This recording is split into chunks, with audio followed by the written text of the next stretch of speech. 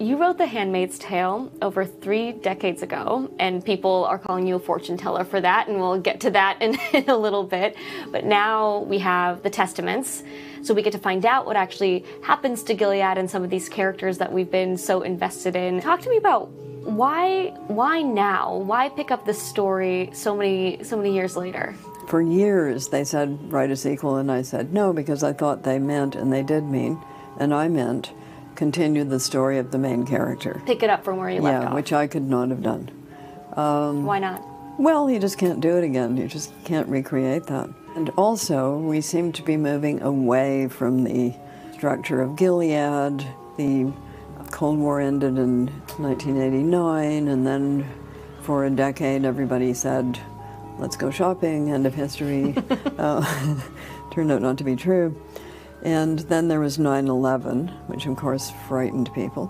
And when people are frightened, they start getting ready to trade in some civil liberties for somebody who'll make the trains run on time. Of course, The Handmaid's Tale, the book, got a new life with the TV series. The Handmaid's Tale, the book, got a new life in the 2 Obama elections because of the things that Republicans were saying.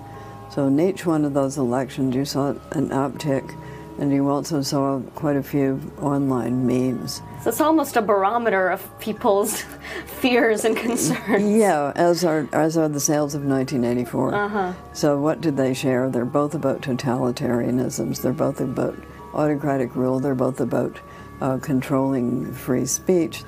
So yes, then we have November 9th, 2016, when everyone in the Handmaid's Tale TV series, which we'd already started filming, woke up in the morning and said, we're in a different show.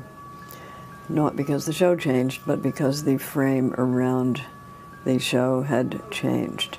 Instead of, look what we avoided, it was, this might actually be coming our way. Minus the outfits, but nonetheless. Although we're seeing the outfits, We are seeing the outfits a lot, but as a protest symbol.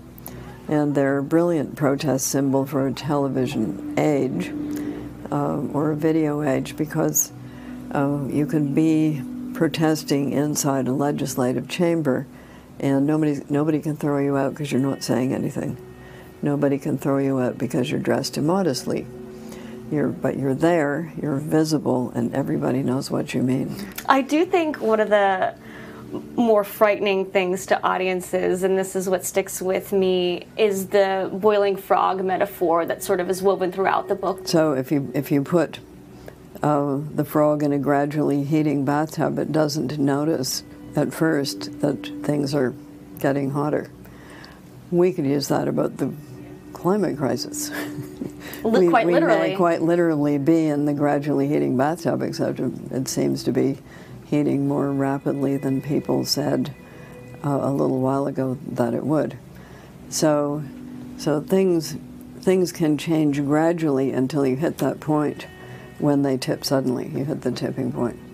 And if you study the build-up to various overthrows, revolutions, advent of dictatorships, etc., you can trace that. This book, this story, this universe is not just a dystopian fiction. Everything in it is based in real-world events and real atrocities that people have witnessed. Can you speak to how you wrote why this? I did that? Yeah. Okay, I did it because I didn't want people saying, my goodness, you have a weird, twisted imagination. Where do you come up with this stuff? So I didn't want to invent no dragons. And everything in the books has reference from real life. So real history, real things that people have done, real things that people are doing now. And it's not the mice doing it, it's people doing it to other people.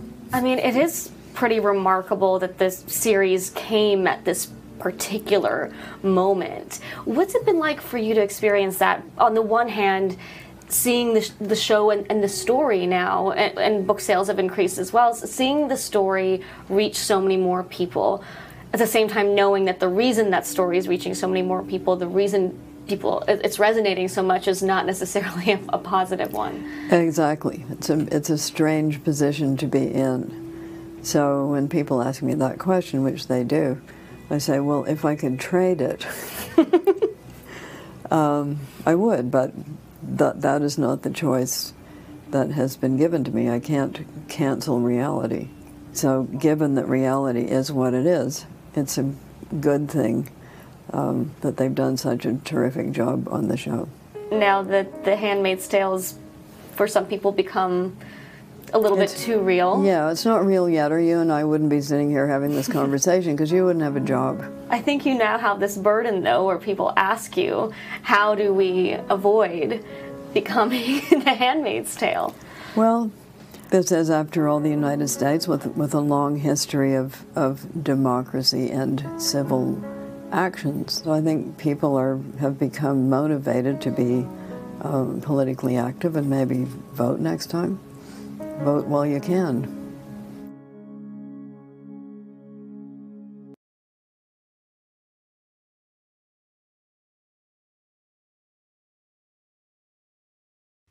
Hey, NBC News viewers, thanks for checking out our YouTube channel. Subscribe by clicking on that button down here and click on any of the videos over here to watch the latest interviews, show highlights, and digital exclusives.